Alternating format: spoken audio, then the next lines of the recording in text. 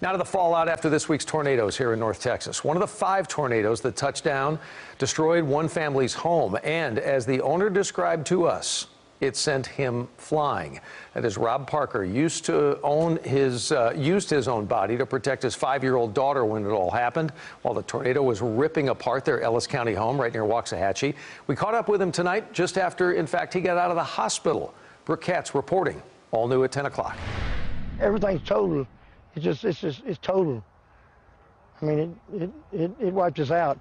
Part of my trailer house is in a tree. Rob Parker was home with his 5-year-old daughter Paizlee Monday night when the tornado hit. His roof collapsed. He grabbed a blanket and wrapped it around the little girl, put his arms around her, and held on tight. I wasn't going to let her go. You know, she's 5 years old, and I had her wrapped up enough with no glass to get her. And I grabbed her feet and right there, and I just ducked my head, and we went out through there. Next thing I know, I'm 40 yards out through there. Rob left with multiple injuries. Neighbors jumped in to help until medics could get him to the hospital. Incredibly, Paizlee only suffered a few scratches. It's amazing. It's a miracle. It's like our prayers have worked.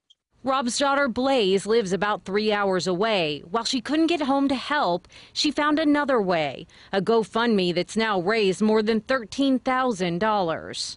I'm so grateful to how many people have wanted to donate clothes and just wanted to donate toys for my sister and even clothes for my dad too, because I mean they both lost everything. I'm just thankful for everybody and thank everybody for what they're doing for us, because it's God sent.